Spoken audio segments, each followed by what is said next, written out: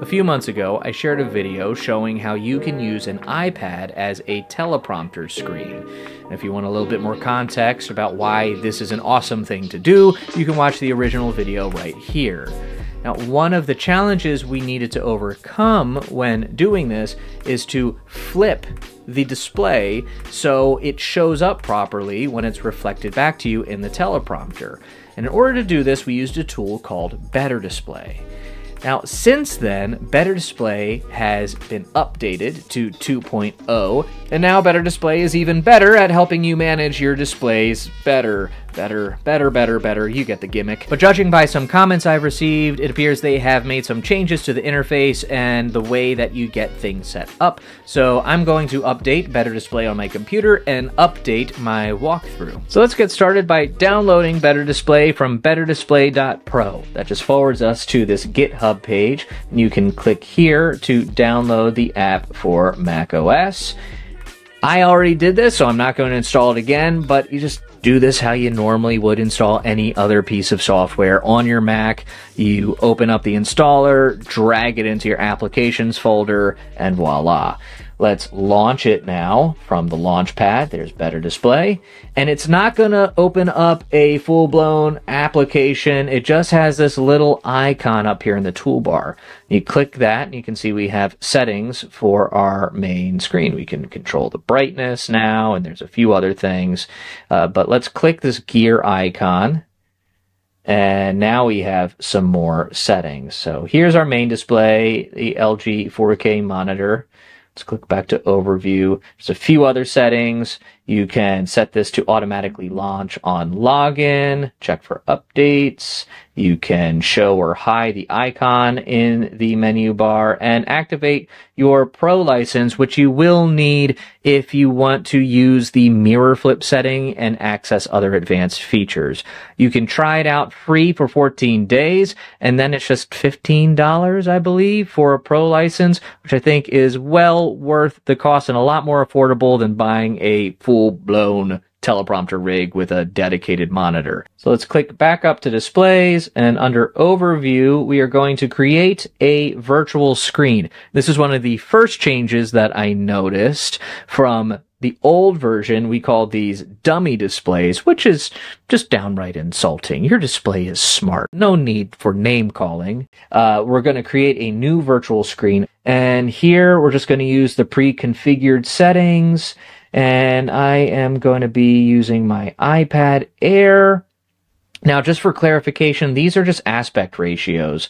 If you don't see your specific iPad model listed here, no worries. It's just the size and shape of the screen. You can set a custom aspect ratio. In fact, we're going to tweak this a little bit later on. So go ahead, click Create Virtual Screen. And now we're going to pause on BetterDisplay and make sure Sidecar is running. Now, assuming you have a compatible computer and iPad and they're on the same Wi-Fi network, all you need to do to get Sidecar working is click up here, click Screen Mirroring. Let's click David's iPad.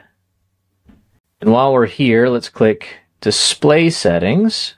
I don't see the dummy display here. I'm sorry, the virtual screen here. So let's go back to BetterDisplay and toggle on Connect this virtual screen. Now, under our display settings, we see David's Mac Mini Teleprompter.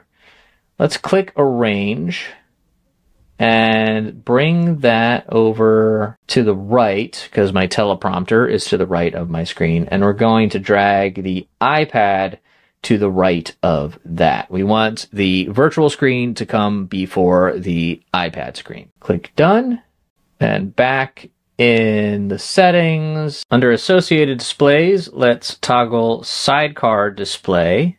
And what that should do is automatically launch and pin the virtual display to the iPad anytime the Sidecar display is available. I think we're done on this window here, so we'll close that and we'll move over. So we're going to click the drop-down menu, and here we can see settings for our main LG monitor, the Sidecar display, and the teleprompter. We're going to click this little arrow to expand the different settings. We're going to go down to Stream Virtual Screen. We're not going to mirror the virtual screen. There's a different set of settings available, so we're going to click here and click Sidecar display. That starts pushing the virtual screen to our sidecar, and we're going to go down to flip. So everything now is mirror reversed. Now, one more thing, let's finesse the resolution. So let's close the stream settings, and here we have brightness, and here we can drag the resolution. Let's actually lower the resolution down to maybe 75%. So everything on the iPad looks a little bit bigger. It's more readable from the distance where I'm sitting and for the size of the screen. So there you go. You should now have a mirror-flipped iPad that is now bouncing back at you from your teleprompter setup, so you can read scripts, or I like using it for video calls, and I can look the other person in the eye instead of off to the side on your webcam and looking all dodgy. Or you could just use it as a secondary display and actually read it. It's not backwards in the mirror. It's a really helpful setup. I will say though, and this isn't a knock on BetterDisplay, it's actually a problem with Sidecar. It's not always the most consistent and stable connection. Sometimes I'll have dropouts and I'll need to relaunch Sidecar and get that all set up.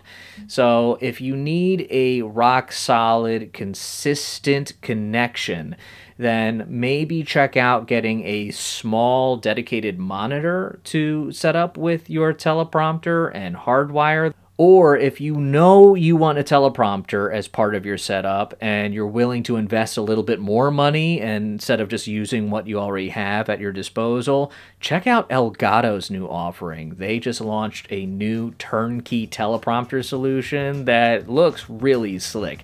I'm honestly a little tempted, but I already have this. This is working for me. I don't need to spend more money. But if you want to spend more money, definitely take a look at that. Anyways, I hope this was helpful. I hope this helped answer any questions to people who watched the other video and saw some things were different with the new version. You're back on track. What? Why did that happen?